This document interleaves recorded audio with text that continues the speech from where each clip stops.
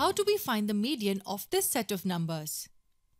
We know that the median is the middle or the central value, but only after we arrange the terms in ascending order. This is the ascending order of the set: 2, 4, 6, 12, 12, 16 and 18. Now to find the median, we just have to look for the middle value.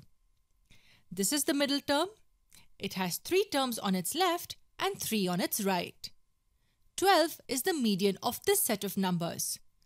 And the median, as we can see, is the 4th term. First, second, third and the 4th. What we should be interested in is this number 4. Which term is the median? Look at the set of numbers. We have 7 terms here, and 4 can be written as 7 plus 1 divided by 2. It's 8 by 2, which is 4. We can say that the median is the n plus 1 by 2th term. Here, n is 7, which is why we say that the 4th term is the median.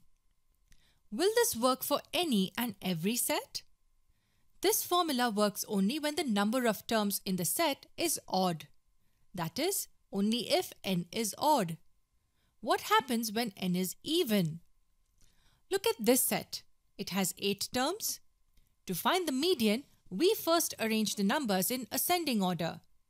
It will be 7, 7, 14, 15, 17, 24, 29 and 42.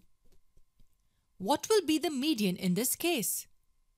As there are 8 terms, we cannot find one central value within the set.